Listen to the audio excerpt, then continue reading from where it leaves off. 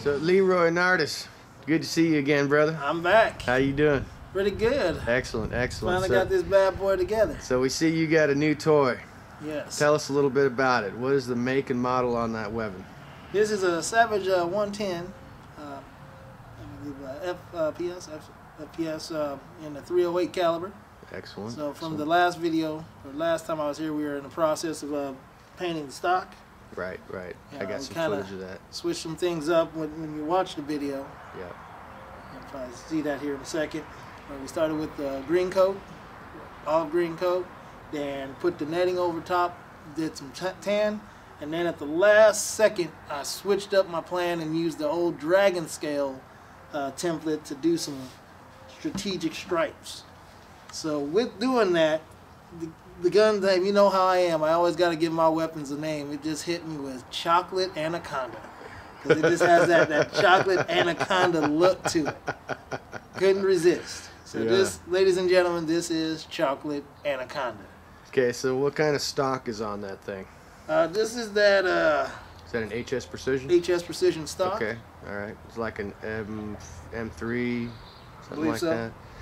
Yeah, the paint job turned out nice. Now you got some, you replaced the bottom metal so that it will accept Accuracy International standard 308 or NATO cartridges. Yeah, the real beefy magazines. Yeah, a good magazine. You can put a 10 rounder. They got 20 rounders in there for that thing. It'd be a little weird though. It'd probably stick out too far to hit the ground. I just need a 10. 10 rounders real standard for that kind of thing. 5 rounder for when I go hunting. Yeah. Now you got the that does have the Accu trigger. Yes, it does. And what would you haven't tested the pull weight on that trigger, have you? I think they come standard at 1.5. Yeah. 1.5, 2 pounds. Yeah, I felt of it myself. It seemed like it might have been just over 1 pound, which is pretty. That's pretty good. Pretty good, absolutely. Yeah, nice, decent breaking point. Yeah. Now you've got the you got a looks more kind of like a varmint contour barrel on there. It's not a standard burl barrel. It does have a slight taper to it. Is that like a varmint style?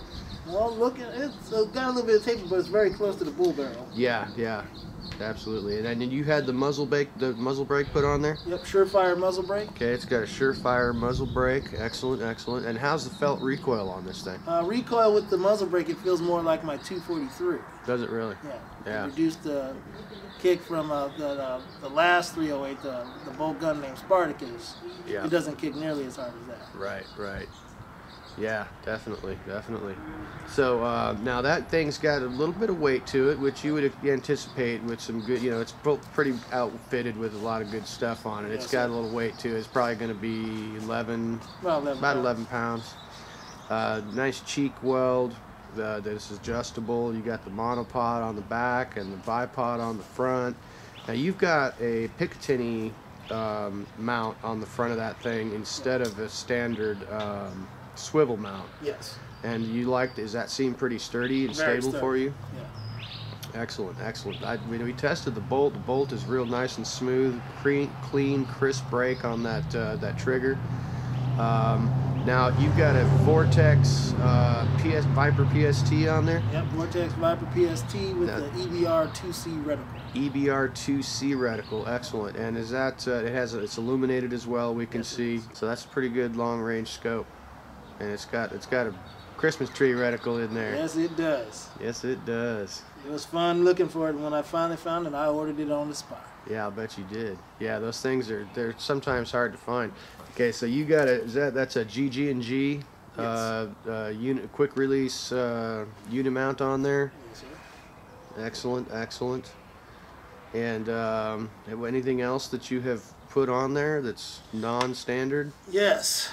The shooting partner put this on the cheek rest that I had before. I got to give it a little bit more height. So we drilled a hole through it and mounted them on down. Gotcha.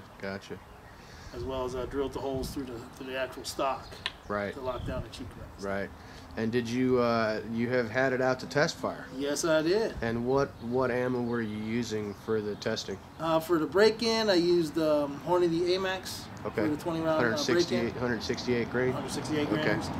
And then for the actual shooting for record, he used 168 grainer GM 308s, Sierra Match Kings. Okay, that's a federal gold medal match with the Sierra Match Kings. 178 grain, 175. 175. 175 grain Sierra Match Kings. Okay. So that's what I'm going to build the load around.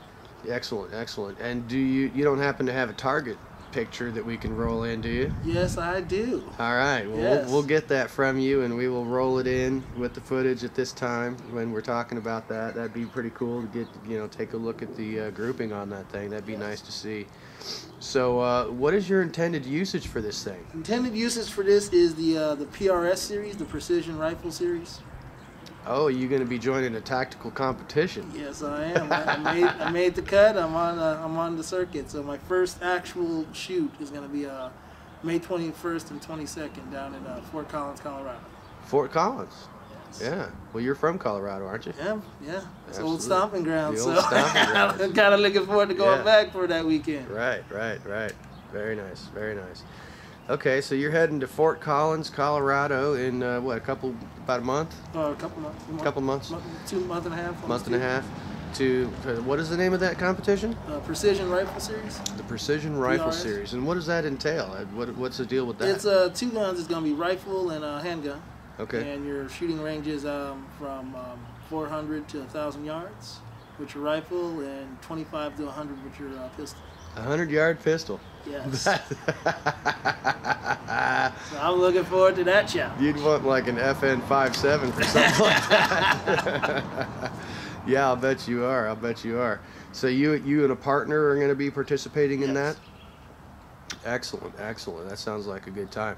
Now you will be, I imagine you guys will be doing a lot of practice here in town. Yes. In Arizona, as you're getting ready for this competition. Where will you do your practice for this? Most of the time it'll be Ben Avery, and then Cowtown. Okay, I got you. Now tell us a little bit about Cowtown. What's this? Cowtown is primarily a paintball place out there, North Peoria, over by Lake Pleasant. But they also have a long-distance rifle course.